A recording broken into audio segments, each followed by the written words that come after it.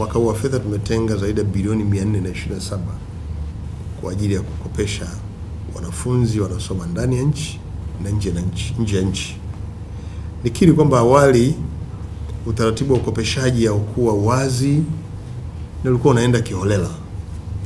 Tumepoteza fedha nyingi kwa sababu bodi haikuwa strict kusimamia.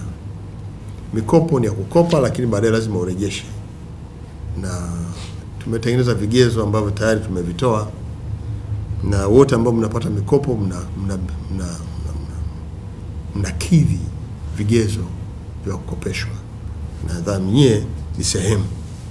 Kwa hiyo jitihada hizi ni kuongeza idadi ya wanufaika. Sasa hivi kwa bajeti hii inatufikishia mpaka wanafunzi 120,000 ambao pia wananufaika na mikopo, na tunaweza kuwa tunaongeza kadri tunapopata fedha, na hasa kama tunapata return ya wale ambao tumewakopesha awali, tunaweza kuwa tunaizungusha kwa kuwakopesha na wengine ili wapate fursa ya kusoma huko waliko.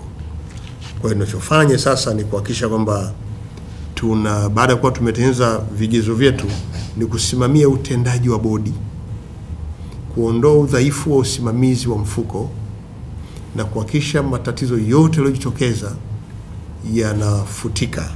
Na tumefanya mabadiliko makubwa sana kwenye bodi, ondoa watendaji wa awali wote na kuweka wengine na maelekezo.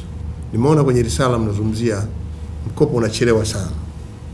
Hiyo itakuwa ni udhaifu mdogo ulioko ndani ya bodi kama wanao mpaka sasa, kwa sababu serikali watu wanapeleka fedha kwa wakati pale.